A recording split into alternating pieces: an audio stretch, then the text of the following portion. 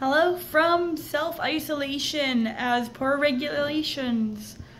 I don't know about you guys, but we've gotten a little bit bored already. It hasn't been very long. So I decided to bake because baking makes me happy. And well, my sisters and I, who run a blog at stressfreemickey.com, shameless plug, we saw these cupcakes that somebody did for Dole Whip cupcakes. Now, if you've had Dole Whip at Disneyland before, you'll know it's kind of one of the most amazing things ever. And well, I love cupcakes, I love Dole Whip. What better way to get ready than to do that? So let us go and wash our hands and put on our aprons and an extra special little surprise that you will see in the next clip. Here we are in the kitchen. I have washed my hands, my hair is up, my apron's on. So yeah, as I said, we found this recipe actually online, but the recipe that we found used a yellow box cakes mix. Now there's nothing wrong with using a cake mix. I personally prefer to make things from scratch, and even during quarantine, tweaking as we go here. And I picked up my canned pineapple from the store, and I got the big chunks because then I can use it for decoration as well. They said that crushed would look better, so what I did is I just threw it through my food processor. I mean, how easy is that? Reserve your juice, you're gonna need it for the frosting later. So let's get started with this, shall we? All right, as per usual, we're gonna start with creaming our butter, 1 stick. I've been softening it all morning just for this because I knew I was gonna be doing it, and I have my paddle attachment on my mixer. It's not a food processor, this is a mixer. Raise the bowl, and we're gonna get that creaming. Now that my butter has been going for a minute, I'm gonna add in a cup of sugar. Gonna reduce the speed just a little bit. It should be medium-high.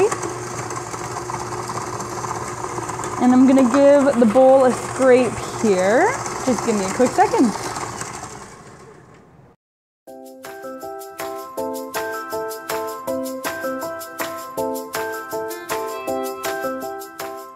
And sugar mixture is creaming for 4 minutes. I'll just show you what I got done here. So I have already pre-mixed my 1 1/3 cup of flour with my teaspoon of baking powder and half a teaspoon of salt. And I'm just gonna set this aside, and then I have 2 eggs as well as half a cup of crushed pineapple, my juice that I've reserved for later, and my star, which is always good quality Mexican vanilla, and some milk. And we will be using this in a minute. We're just having a zippity-doo-dah day here. Wish I could have some Disney music on right now, but I know that it's mega copyrighted, so we're not gonna do that. But you can bet that we have been listening to Disney some of your favorite playlists, because we're getting a little bit, you know, tired of ours. Share down below.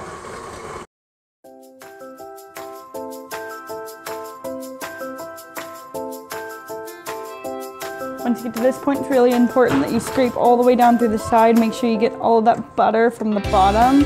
I find in my mixer, I think I need to adjust it because it tends to leave a couple chunks, and that can cause it to bake funny. Now I'm gonna put my mixer on a lower speed so that I can alternate doing my dry, then my wet, then my dry, then my wet. So let us speed through that.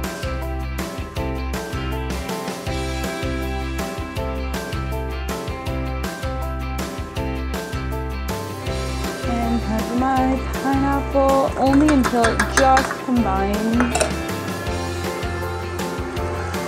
A little bit higher, and done. Don't overmix.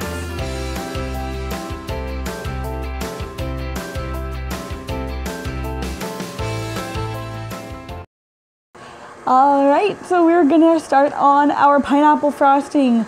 Now, I'm curious to see how this goes because I have tried to do like a citrus with my buttercream before, and it did cause a little bit of separation. So we're gonna see what the pineapple juice does, if it causes that problem, and well, you'll know when I do. So I have to get the ears in there. I have started my butter, and I have my 3 cups of sifted powdered sugar that I'm just going to very cautiously add in. I like a soft bowl like this because I can squish it to make sure that it will all actually drop in.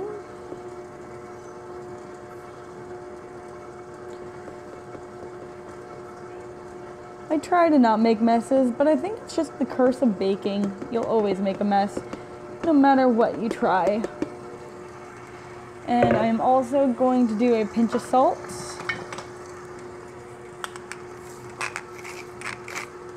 That should be good. Okay, so normally my buttercream comes with 2 teaspoons of vanilla, but I'm gonna just do 1 because I really want the pineapple to be the star here. And if this isn't enough liquid for the buttercream, I'll add it in now, but generally I like to add it closer to the end. So let's increase the speed a little bit and see how we're doing.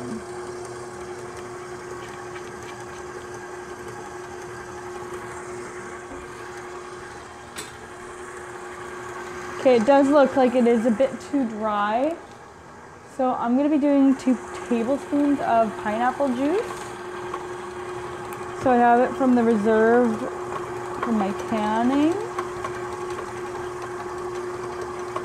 1 plus to getting the big chunks of pineapple as opposed to the crush is that I actually had pineapple juice left over, and I was able to separate it for this. Otherwise oh yeah.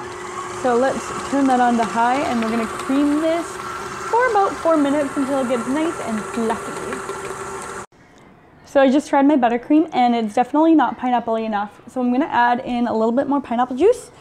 You can see that it's creamed up nice and pretty. The recipe did say about 1/4 cup, but I just didn't want it to go too soft. And I'm just gonna, freehand pour in a little bit more. Hopefully this doesn't get too loose. We'll see. Give it a little taste here. It's almost there. A little bit more. Okay, my cupcakes have cooled, and I have my buttercream with my star tip. Now, if anyone here, which I'm assuming most of you watching this probably have been to New Zealand, you'll know that the thing about a Dole Whip is it has a really signature spiral and swirl. So I'm hoping I can achieve that today. So my buttercream is definitely a little looser because I had to add so much extra pineapple juice, and it didn't curdle, but it's definitely not as smooth as my normal buttercream. So that's something to be aware of if you make this. Now, if you wanted this to be a bit more yellow like the Dole Whip, you can add a little bit of yellow food dye, not red. Don't do red. Now let's top them all with just a pineapple chunk. Ooh, whoa. Yeah, I know that I said Dole Whip is the best snack in existence, and it really is, but like, sometimes I just want a churro. Maybe I'll have to do churro. Let me know down below if you'd like to see me try to do churros for the first time. Not gonna lie, probably will anyways, because I'm gonna do a little Disney snack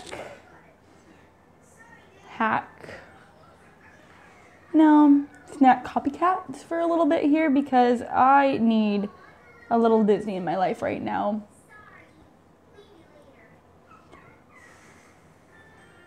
Okay, let's just take a look at these. As you can see, the buttercream definitely has some separation, so I'm gonna have to tweak the buttercream a little bit, but otherwise, they look pretty good.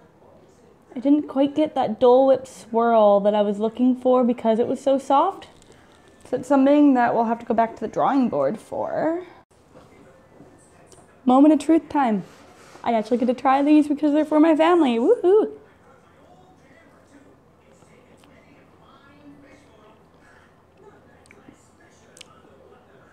They're good. Are they amazing? Eh.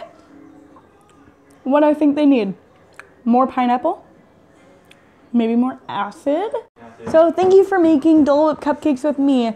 I will be putting the recipe down below with a couple of my addition and notes that I took from making them. Now, of course, this is me trying it out for the first time, so let me know how yours turned out in the comments and what changes you made to make it taste a little bit more like Dole Whip. And let me know also if there's any other copycat recipes you would like me to try. And please, as always, if you've made it this far, like this video, subscribe to my channel, and you can find me on any of my socials at Dani-mite Cupcake. For more Disney content, you should check out my sister and I's blog at stressfreemickey.com, where we write about tips and tricks for Disneyland, whether you've been or not, or if you're doing anything different, like going with kids for the first time. I think it would really help you, as well as we do movie reviews and we do copycat recipes. This recipe will also be up on that blog, so make sure to go there and check them out. And, you know, stay positive during these really crazy times to be living in. I love you all. Mwah.